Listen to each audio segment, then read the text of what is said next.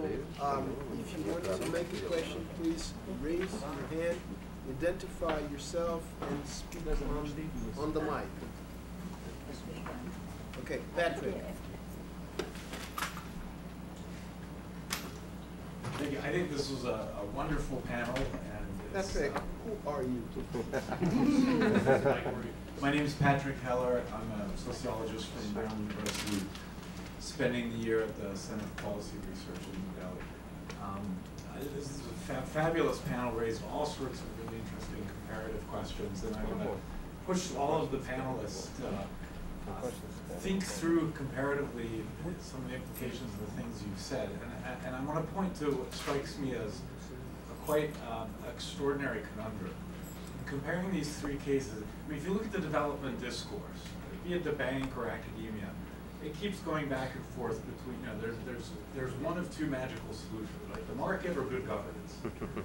And then it's the market and good governance. Yeah. And what's striking in thinking about these three countries is that neither explanation makes any sense whatsoever. In terms of market-conforming policy, fiscal management, getting the macroeconomics right, you know, South Africa arguably has been the more market-conforming of the three. Now we can go back and forth and debate it. I mean, they're at least similar, and on paper maybe South Africa has been a little bit more orthodox. In terms of state capacity and good governance, any standard measures of state capacity will tell you that South Africa has the most state capacity when it comes to the capacity to tax, the capacity to deliver infrastructure, the degree to which the post-apartheid South African government has closed the service delivery gap in South Africa is extraordinary. 2 million houses, almost universal electrification, and you pointed out schools, et cetera. And it's not surprising. The apartheid state was a high-capacity state, right? It takes enormous bureaucratic capacity to manage the most systematic system of social exclusion in the world, right? You have to micromanage where people live, where they eat, who they interact with, what jobs they have. And the ANC has, one of its great good fortunes, has inherited this apparatus under democratic conditions. So South Africa should be doing the best of the three. I mean, it certainly has more state capacity than India. I think Pratap's right. Brazil, by and large, especially in terms of maintaining an intact chain of command from the center down through the municipality, has more state capacity than India.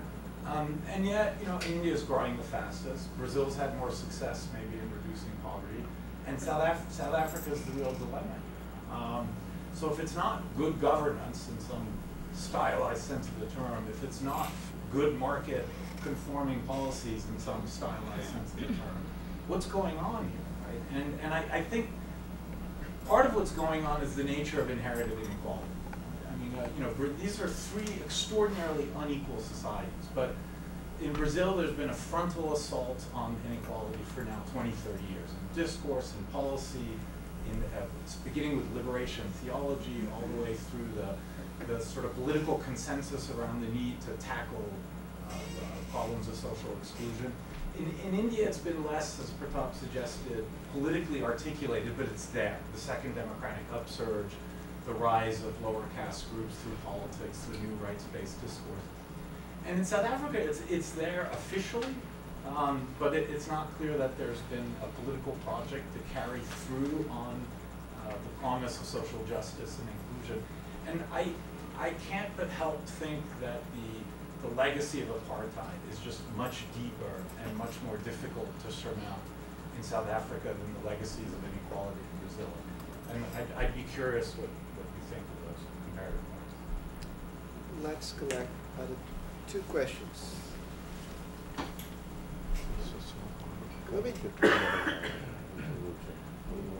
Does anyone volunteer? Well, let me add in this same path-dependence perspective that you took, Patrick. Let me ask also again. It's a question for Anne. Then we generalize this. We're pushing you against the wall, which is. I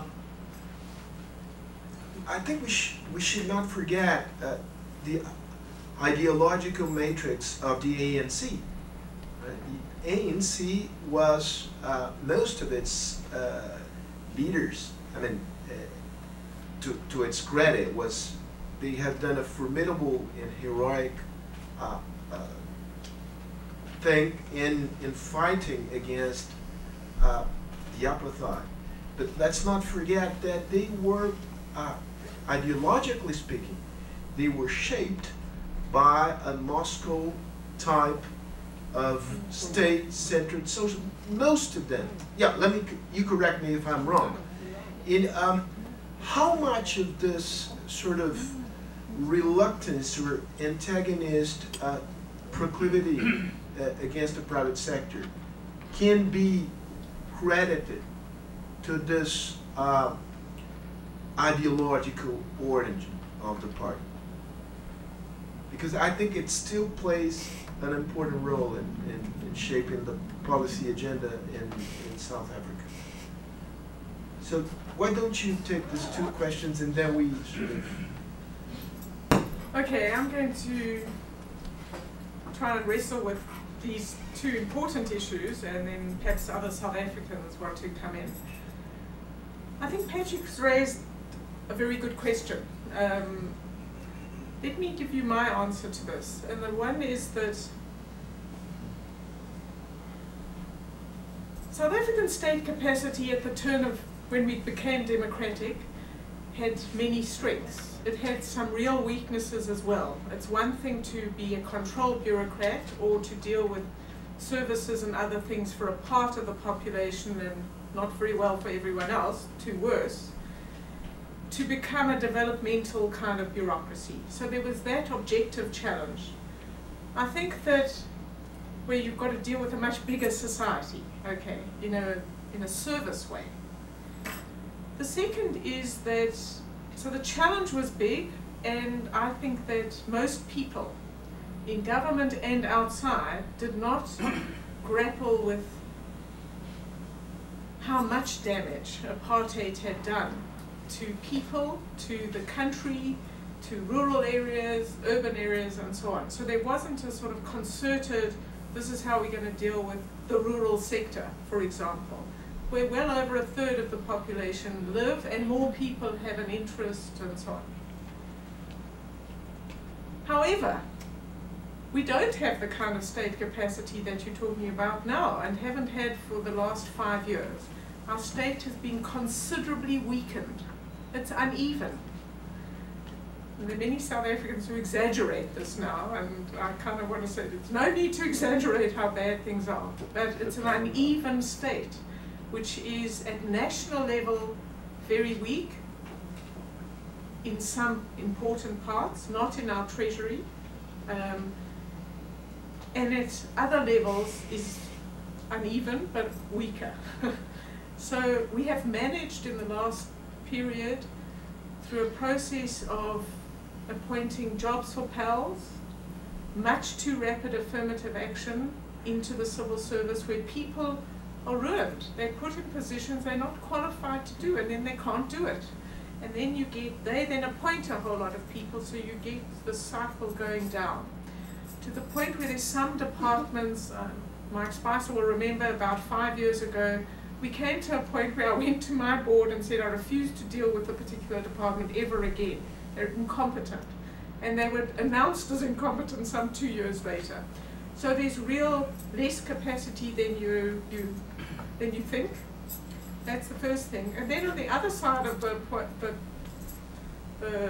point, we've been much less market oriented than perhaps some people have interpreted us to be. Yes, we have stuck with fiscal discipline up till now, and the ANC, many businessmen will tell you that we've had the best finance minister in Trevor Manuel, for example, and then pretty solid in his successor that the country's had in decades.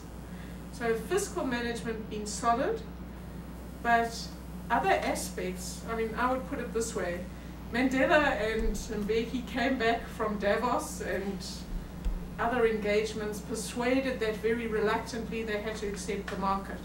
They did not go to the ANC or the mayor of some small town and explain why they were convinced. So it's not as though there was a wholesale, this is how we're going to go now, we have to go with a market-oriented approach for the following good reasons. No. So there is considerable ambiguity, and we have introduced legislation that is a step back from market-oriented approaches, and attitudes are very, very increasingly so under President Zuma. Have many people's attitudes have become anti-market. So we announced a massive infrastructure program. Everybody supports this, the right thing to do in a sort of recession, all good reasons. But the government says we're going to do this on our own. Private sector, a minuscule role. Surprise, surprise, nothing's happened. So how you characterize South Africa is not the reality that I see, and that in part explains why we haven't made progress. So it's a mix of a lot of things. Sergio's point is the one I'm making, that we inherited an anti-private sector attitude, coupled with a real lack of understanding about what it means to run a business, and coupled with a black-white thing, which was successful white people are generally successful because they exploited black people, not that they worked hard, took risks, did all sorts of things, etc., etc. All the wrong ideas in people's heads on which to build an entrepreneurial kind of high-growth economy. So I think there's a real explanation for all of that that has got worse, not better. Can you help me? Daniel, please identify yourself. Ok. Roberto Palanhos do Rio Branco, eu sou empresário e presido a Câmara de Comércio do Brasil India. President of Chamber of Commerce Brasileira, and also I made a business in my life. Despite I worked for government twice, because I believe you have to be also on the other side of the table. But first of all, just for this discussion of Brazil, for my professional reasons, I was a long time involved in mainly in industry, but also I was a pioneer in this new frontiers of this country. So for both reasons, I have to go travel a lot to this country.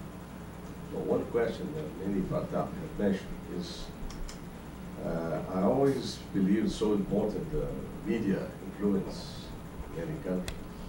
In our country, I believe that was, for one side, very good. We were at the time one of the big advertisers in our home appliances company. But on the other side, even we went to the government more than many times. Exactly that, for instance, we were opening at the time new frontiers. But they were selling that you should not be in the agricultural activity at the time. The good was to be in the urban side. India is 68% of population, is still 68 or nowhere like that, is still is in the countryside, is agriculture. I understand there is some plan. What has been happening in India in the last 18 years or 20 years is supposed to be a plan, a successful plan. Secondly, that you have also a plan for urbanization. My question is mainly what happened during all this period, because in Brazil, I believe, first of all, violence grew, coming mainly to when the development emerging middle classes grows, what happens, how you can move ahead. So my question is, South Africa, for different reasons, also you had violence for many years, and still we have. In Brazil, this violence has been growing, and I'm convinced that for many reasons, media, TV, mainly for many years now, all the media systems, internet, whatever, sells to any person in this country, and in Brazil, mainly more than in India, perhaps in South Africa. Any poor person would have had a TV set. So what we're selling at the time that they should have be in the consumption market, let's say. So for any means, they should have it. So this helped a lot to grow violence. So I don't know if this helps also in South Africa to make this happen. We always believed also this emerging middle class, and we had Fernando Henrique Cardoso. He was really the man that made the social program become a reality in this country, and his wife, a wonderful person, Ruti Cardoso, made it happen in a good way. And I believe PT saw that was a great opportunity to get votes, not because they were so concerned about the social side, but they, at the same time, shot two good targets.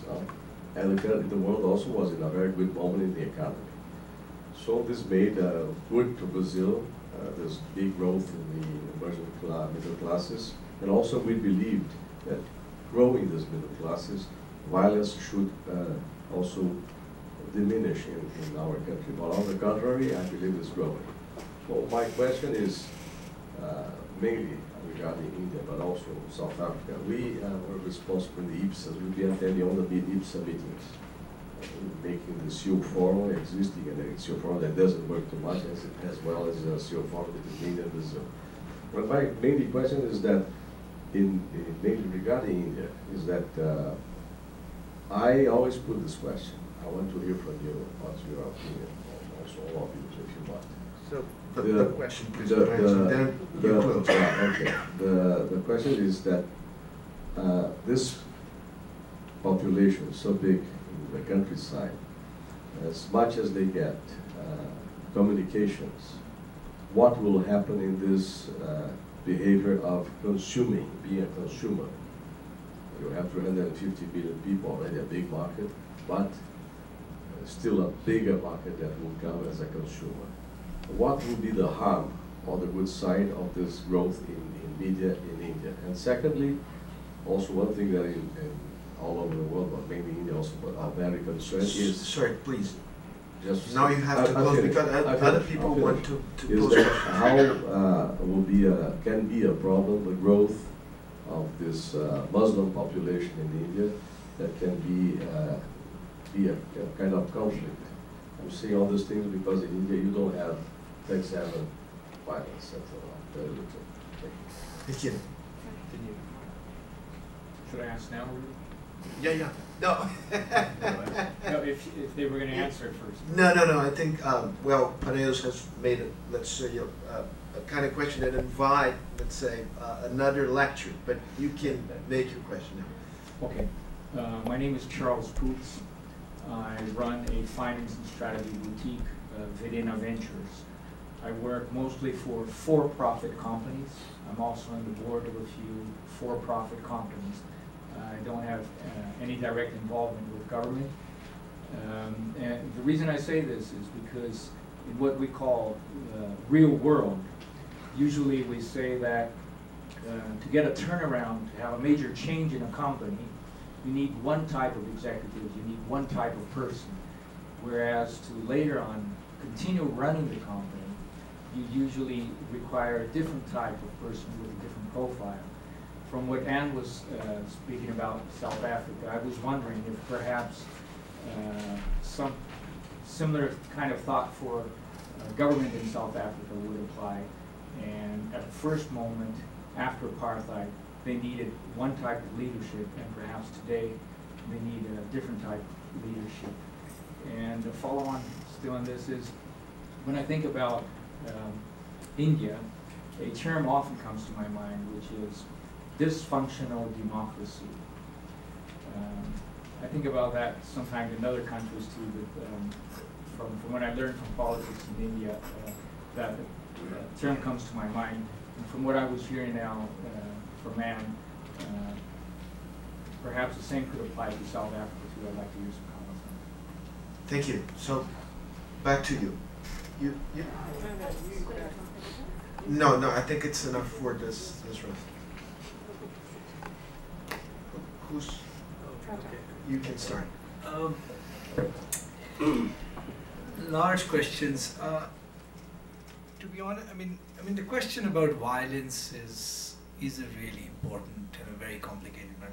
I mean, I'm not sure I have anything particularly intelligent to say on this, but it is. I mean, in some senses, I think if you look at the social science literature, I think it'd be hard to sort of come up with, I think, a convincing story around this. A couple of thoughts on that. I mean, just and this is an interesting. I think it is a question being asked in India at the moment, which is, as the kind of urbanization story proceeds forward, is it going to have, amongst other things, this particular characteristic of sort of urban spaces becoming more violent in different kinds of ways? I think a lot, I mean that's where I think politics was meant, which is my own sense, which for what it's worth, I know it's a platitude, but is I think for that not to happen, there will have to be a sense that the urban spaces belong to everybody. And I think one of the reasons Indian cities up till now have escaped that, I mean to a certain degree, is because the poor could show up. I mean, it made, you know, from some conceptions it made for messy cities, it made for, you know, sort of bad infrastructure, all of that. On the other hand, these were everybody's cities. The spatial segregations of slums and privileged areas was much less. And you have to imagine that at some level, I think that claim that the poor had, you know, we may not be rich, we may not have services, nothing, but, you know, this is a space we belong. As opposed to the process of urbanization, where urbanization becomes a contest over you guys out, we guys in.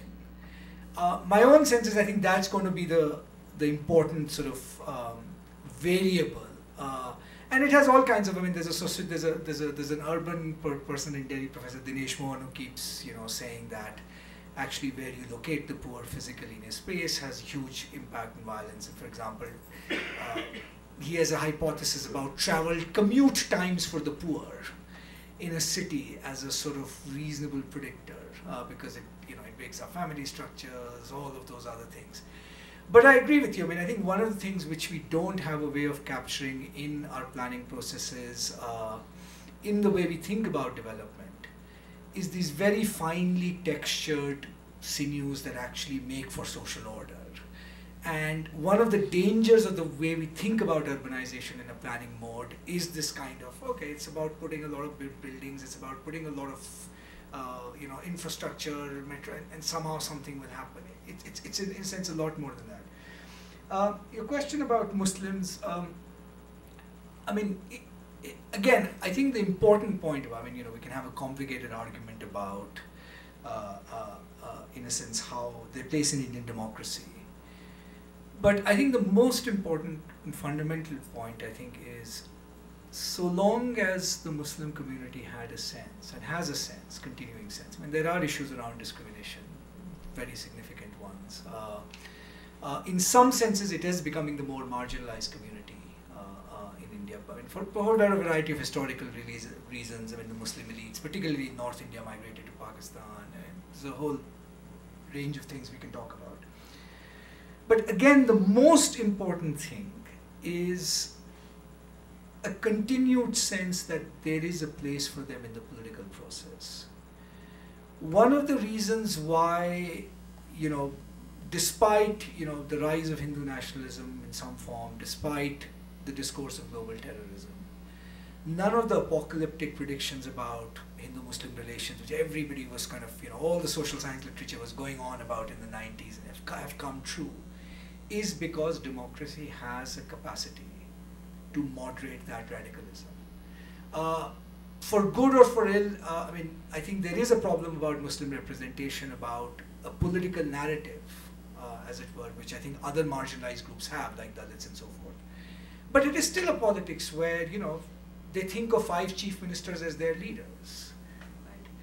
Right? So I think the process of democratic incorporation is a very critical variable in diffusing violence. I mean that is in fact the kind of the logic of democracy, right?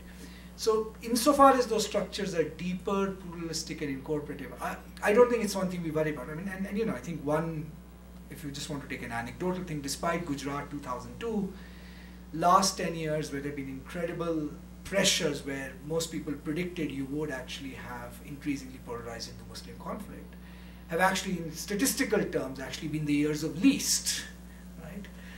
So there are some normative frames, meaning the fact that courts are, in their own ham-handed, delayed way, it's taken 10 years, but people are being booked for communal riots, is an incredible normative shift compared to India's own history.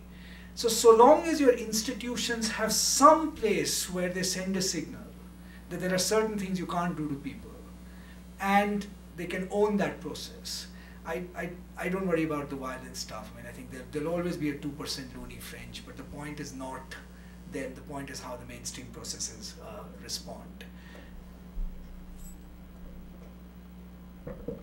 Let me respond on the question about South Africa as a dysfunctional democracy. In some respects, South Africa is a very strong democracy. We, as I said, we have a strong civil society. I can say anything I want. We have a very free press. We have an independent judiciary. We have regular elections. So one has to be very careful how one thinks about this. On the other hand, we have not yet had an alteration of power.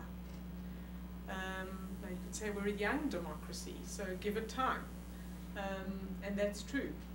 So we haven't had an alteration of power, which is a big test. It's one issue.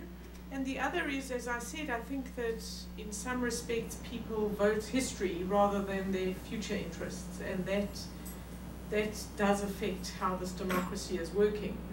But in very many respects, we're a loud, noisy, vibrant, discordant democracy.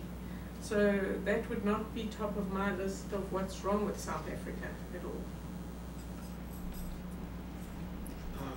There was someone left in the first round. Okay, you two. Okay.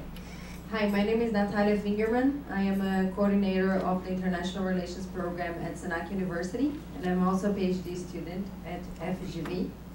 I've got actually two questions. The first question would be for Mr. Brataba Mehta. Sorry if I cannot pronounce. So, you were talking about social policy in Brazil and experimental social policy. How would you define this experimental social policy? And in your opinion, that would be a problem, we having experimental social policy? So that's the first question. And the second question, I think it would be for, I don't know if everyone can answer, but it would be for the three countries. We've seen the India, Brazil, and South Africa Forum in 2003, and a lot of people were very excited about it. And how would you evaluate this forum? And do you think it could help to promote development? So that would be my question. Thank you. I think you should start right there. Anyone else? Yes. Oh, sorry. All right, and then Mariana on the far left, extreme left. Bom dia.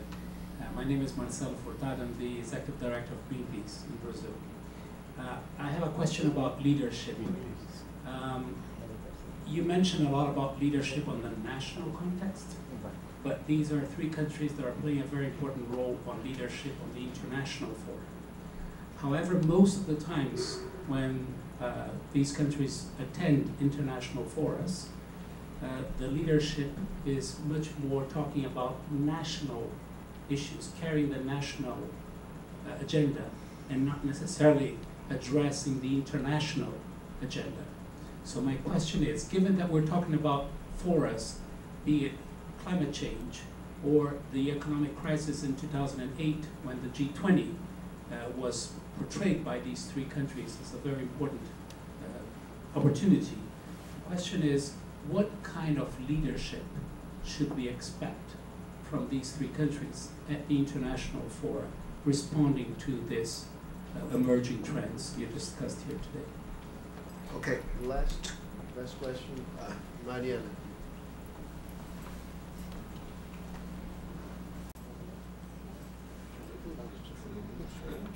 Hello, good morning still. I'm Mariana with Embraer. And first let me congratulate Sergio and Fundação FHC for organizing such an interesting debate. Unfortunately, I wasn't able to be here yesterday, so I'm very much look forward to hearing some of the results of that discussion and conclusions in the sense of What were the highlights for each of the countries in terms of listening to the experiences of one another? So what would you, given and taking into consideration that we've already said here that you all consider yourselves democracies, and so let's take the other 2 points and look at development and these emerging middle classes. What struck you the most during the debate yesterday? What could you take? What kind of lessons could you take from the other 2 countries? I know it's a very general question, but since I wasn't here yesterday, I would like to hear some of that. Thank you. Thank you. So, you're smart, my friend. You have each and every one of you will have to answer Mariana's question. Please, can you start?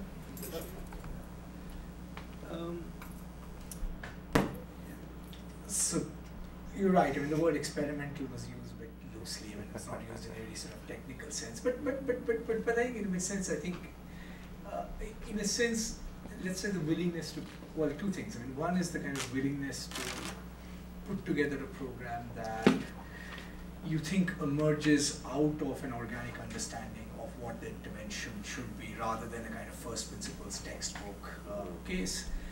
And experimentalism, I think, in the sense of sort of trusting some degree of local government involvement in kind of implementing it. So sort of, I mean, and one of the things I think Brazil does better than India, much better, is this, for example, targeting story. And part of the targeting story, I think, is part of this kind of trusting sort of local government. So, even if 2 get it wrong, others will get it right. There isn't that assumption that it can, in a sense, kind of all be controlled from the top, and then sort of building, all kinds of interesting coalitions to sort of supervise it. So it's in that very loose sense.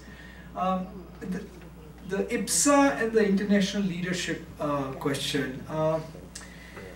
The IPSA one is interesting. I mean, look, at a very basic level, I think what it has done, which may or may not yield any results, is I think it has increased interest in, at least in India, about Brazil and South Africa. And we were talking, I mean, South Africa perhaps a little less, but in the case of Brazil, we had basically a zero knowledge base, perhaps a negative knowledge base almost. So the fact that you recognize that there are other important developing emerging democracies, and they face some common challenges in negotiating the international system. I think at the level of broadening the set of options and coalitions, it's been. But you're right. I mean, it doesn't have a strategic unity. It's in the pecking order of sort of BRICS, G20, the various acronyms, not that high. But we are at that moment in world politics where lots of things are being tried out by ways of associate, which something might give you bargaining power in different ways. So I think in terms of getting some pre-consultative processes going that then feed into other processes, it does have, my sense, as a value. The international leadership question is a hard one.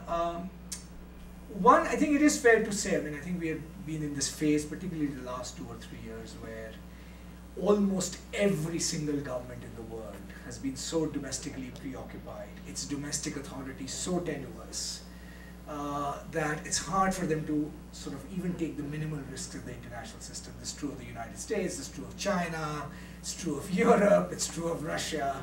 So not only do we have a kind of G0 world, nobody in charge, you also don't have governments who have domestically the legitimacy to be able to. In fact, Brazil and Turkey were the only 2 sort of that seemingly, were trying to kind of project themselves in a different way. But the second thing I would say about the international story is, look, let's face it, I mean, one, I think we have to admit that for a bunch of problems, particularly climate change, there isn't yet any country that is thinking out of the framework of its national interest. And we know the structure of that problem is such that if you think in that frame, you don't have a solution.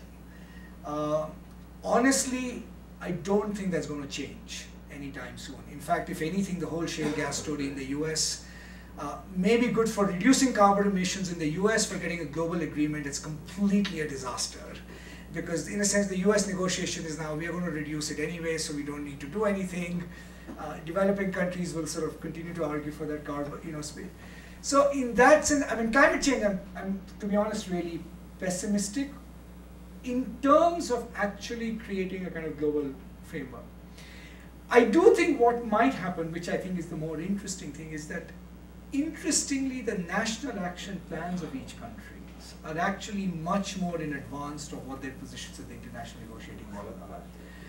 I'm usually skeptical of a lot of what the Indian government does. But actually, on the National Action Plan for Climate Change, there is a lot of action happening, not just on renewables, the solar and all of that, but energy intensity targets, all of that.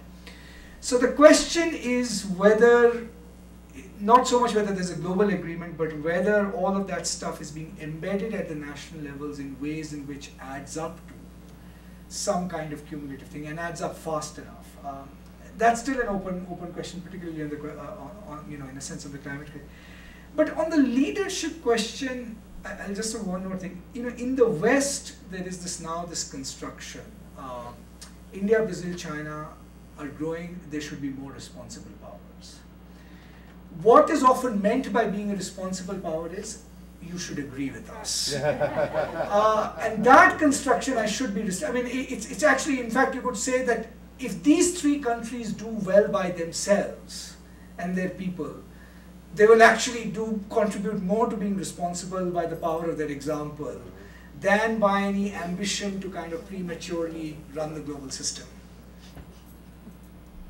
I didn't take your question, but maybe you could come back. Bolivar will wrap everything up. Okay. That's my best friend. No, I Let me respond on IPSA to... Let's talk. Please, why don't you go ahead? I'll be very brief on the IPSA question. I'll agree with everything that Pratap said. I think he's right. He's got the issue on the agenda in some mild way, but this has not been the most successful forum. There's also been a business equivalent with IPSA, which from all that I know has not been very productive either. There's an academic sort of equivalent, also not been very productive. I don't know if Mike Spicer, who's probably represented business in some of us from South Africa, wants to add anything to that. But so I agree with Pratap, it sounds just right for South Africa as well. In terms of leadership in international fora, South Africa has historically liked to punch way above its weight in the international fora. We have grand ambitions. We would very much like to be a member of the Security Council, and that has influenced many dimensions of our foreign policy for quite a while, particularly our Africa policy and when we do or don't speak out about what's happening in Africa because we want African votes to get a seat on the Security Council. Why we want the seat on the Security Council so much is frankly beyond me, and when we were there on one of the temporary seats, we didn't cover ourselves with great glory. And so, but this is a key driver of the country's foreign policy. But Pratap's right in two ways. If you don't have a lot of authority at home, which is increasingly the case for our political leaders, what you say in international fora has less weight.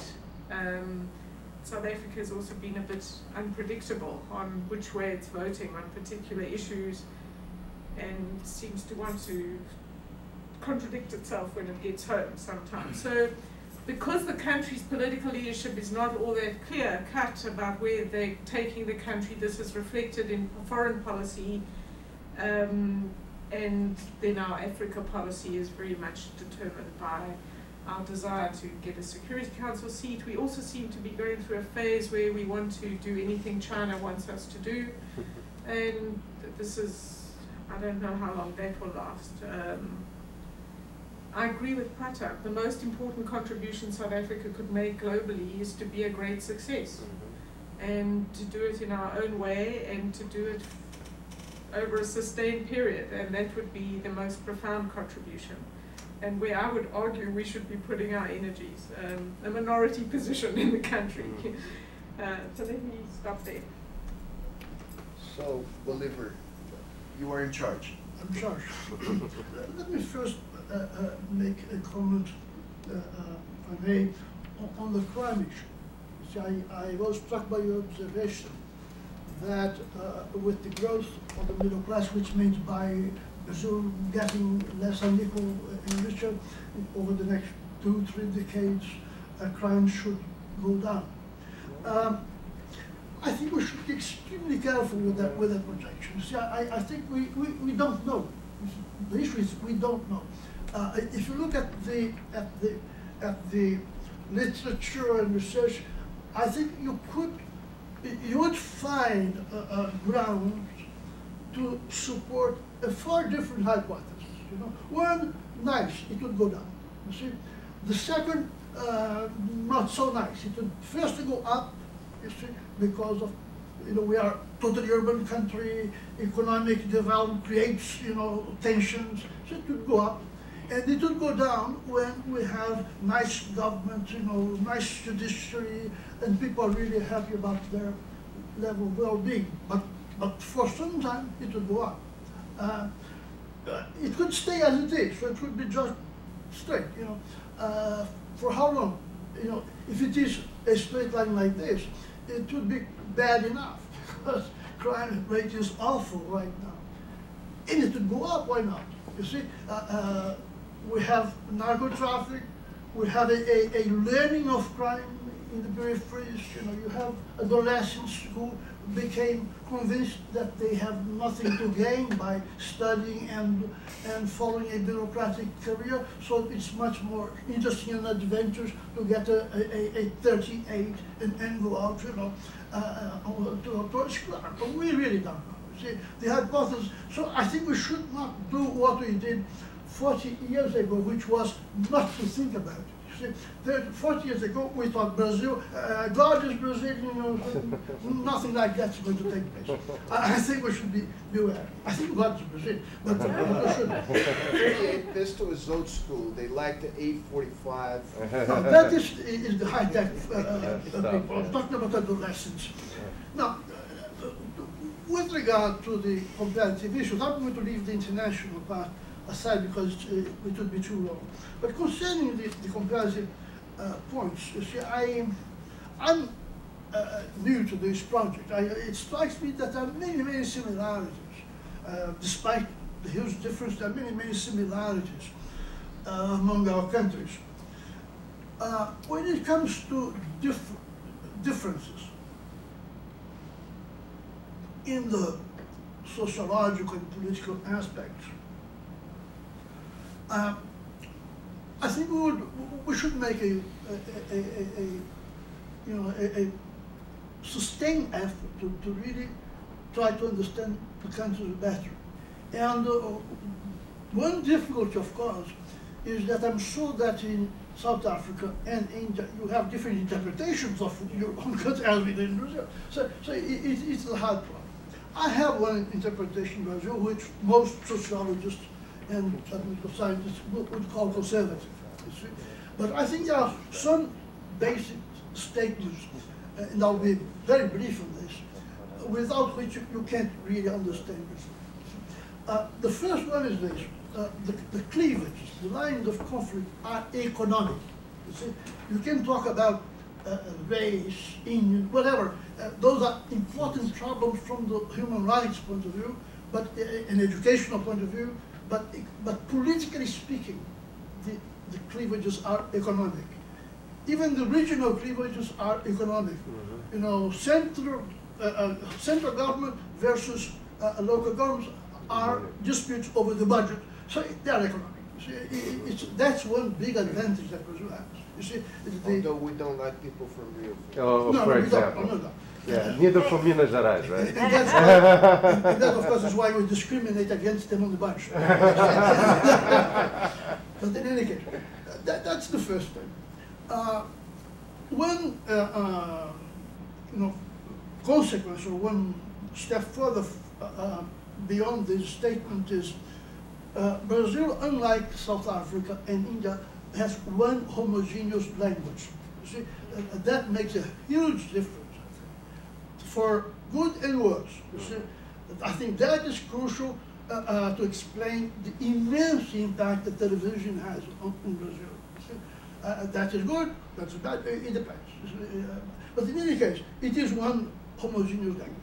There are very few tiny differences in accent, small groups that tries to conserve different aspects, but basically it's one language. And it's Portuguese in period. Very poorly spoken, by the way. Now, the other thing, and here is where I think most people would call me conservative, and You can go ahead. and be very Sergio, for example, he's a Extreme left. well-known leftist in Canada. But the level of political violence in Brazil has been extremely low by international standards, forever, you see, because of the kind of government we had, the kind of Portuguese, well, whatever explanation you like. You see, it has always been very, very, very low. The last time you had, parts, people in uniform fighting one another was in 1932 for 3 weeks with, a handful. And because of police. A handful of people died. Just that. Then when you come to the military government, which of course was oppressive and in many ways tyrannical, but the reasonably accepted figure for people who died or disappeared is between 500 and 600. That compares to 20,000 in Chile, which is a much smaller country. So I think this must be taken into account. So it was not very difficult to bring people who previously were almost going into armed struggle into the political fold. By the way, one of the PT leaders who was involved in the armed struggle became second in the Ministry of Defense. Oh yeah, yeah. So, That's amazing. And Yeah, President Dilma was a Dilma member was a of guerrilla. guerrilla So, group. I think your point, and which I think was interesting about these conversions that you see in Brazil, it's not complete, but I think you have a point. And the explanation, I think, is the level of political violence has been extremely low. We have, had a constitutional government of sorts for a long time, so you can bring people into the fold again without a tremendous problem within the country. So, just to complete, you see, after the observation on violence, Brazilians don't like to recognize things. They like to think that the country is awful. It's really bad, awful history. And with the PT in power, we have a process of historicide. They are killing history and creating a new history. but the fact is, that Brazil has had continuous political institutions for almost 200 years. You see, the number of years in which the legislature was closed down is 14 out of almost 200 years. So I think it was in 1824 that we established a constitution, a good one by the standards of the epoch. The judiciary was opened up in 1826, and so did the legislature. So it's a continuous history. Was it oligarch, I don't care. You see, the whole world was. So the history of democracy is one of slow expansion of the political arena. That applies to any country that you want. So if you look at it this way, you will understand that Brazil has essentially a history of doing things through politics, much more than through force. That's the point. Now, where the issue becomes difficult is this. Between roughly 1960 and 1985, we had the combined impact of a military government, of fast population growth and fast urbanization.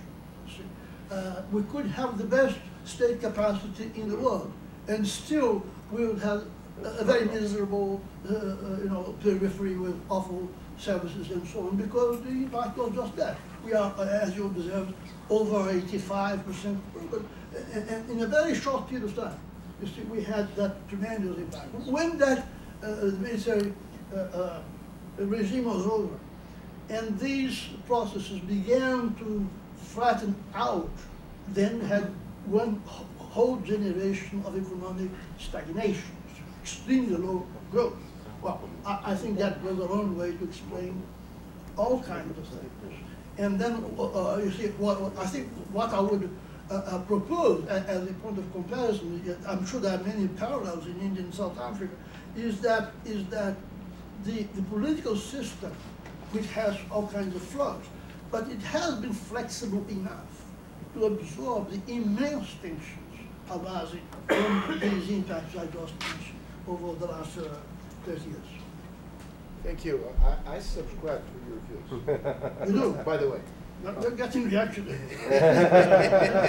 As time goes by.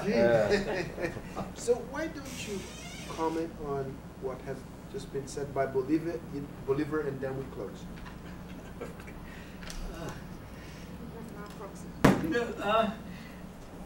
It actually sounds quite convincing. I mean, which is, I think the fundamental thing, which is an institutional framework which has the ability to flexibly accommodate challenges.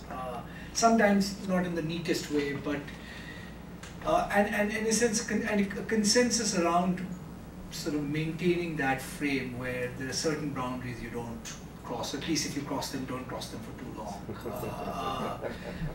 I think that's exactly right. And in that sense, I'm thinking of the kind of similarity, which is it is again a sort of, it's an ameliorative enterprise in that sense, sort of, and with all its advantages and disadvantages. I mean, sometimes it can go a bit too slow for some people's life. But so I think, and the important methodological point, which I am at least sympathetic to, which is in a sense, there is a kind of path dependence to that institutional legacy, and which manifests itself in a sense these subtle ways, which is your first instinct in a political culture to say, you know what, we'll figure it out, you'll take one, we'll take three, something like that, as opposed to,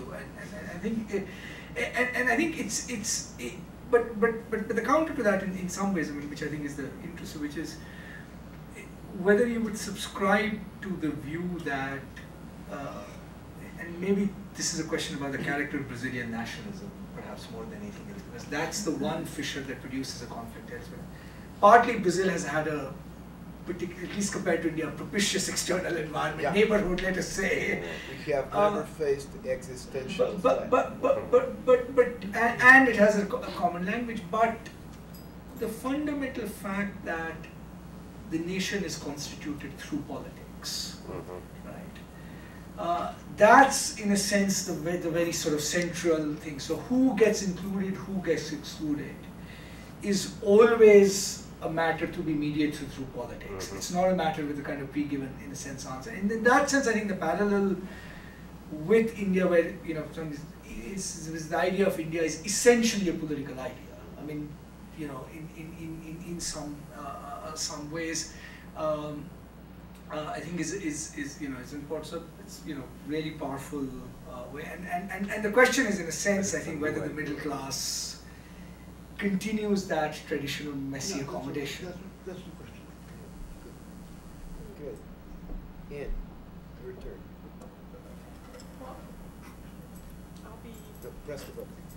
I'll be very brief. I think in response to your very interesting points, South Africa in many respects is a nation in the making, and the big disjuncture in 1994, when we became a democracy, has meant a recreation of institutions and thinking about who we are as South Africans, and this is incomplete.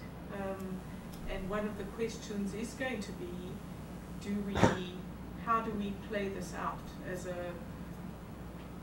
what kind of country do we become, and are we all full South Africans in a new sense of the term? because in some respects, you know, you have to say, can we have white leadership in South Africa today? So there are a whole range of questions about the nature of this society, its vision of itself, and where it's going that make us rather different from Brazil. We are a country of 11 languages, 11 official languages, which was rather clever, because then, well, I don't know enough about India, but it means that English is the official language in almost every respect, with some show of, you know, some deference to the other languages, which in some respects makes it harder for them. On the other hand, there is a tendency from my side to say, well, there needs to be sufficient civil society support to keep those languages alive.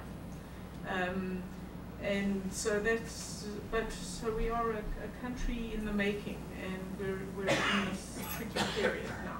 It's interesting. Yeah, thank you so much, the three of you.